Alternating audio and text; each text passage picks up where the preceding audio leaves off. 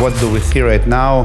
The processes in many health organizations are really outdated, and they're lagging behind of the industry in engineering section or IT. We cannot stay in one place for long. We must change, we must evolve, and be brave to trust the technology. I'm a clinical psychologist, and I have always wanted to design better treatment for people working for anxiety disorders. And one of the problems is you have to help patients face their fear, what we call exposure. Exposure is practical because it works, it's the key ingredient, but it's also complicated. For example, fear of flying, it means that patients have to take the airplane. And fear of height, it means that we have to go to high places.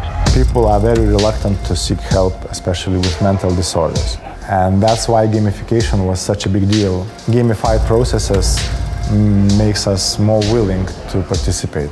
And that's the most important thing in any therapy. You don't need specific facilities. Everything is in the box, essentially. You bypass the need to using imagination, but developing virtual environments is costly.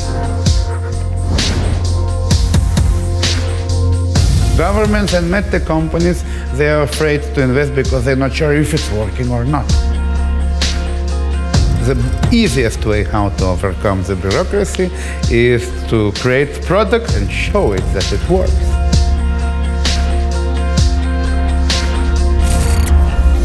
We know the technology, there is a good need, and this is exactly why we chose to invest to mental health virtual reality. And it helps all the therapists, doctors, analysts, and the patients themselves.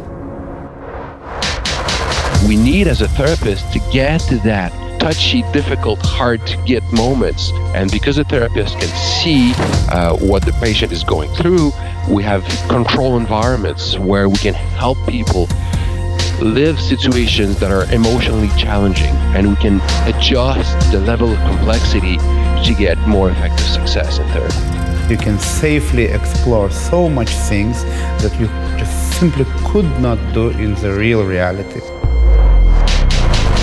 It changes the way how mental health have been working before. Technology changes us, who we are. We don't accept those changes sometimes. However, as you know, the change is life.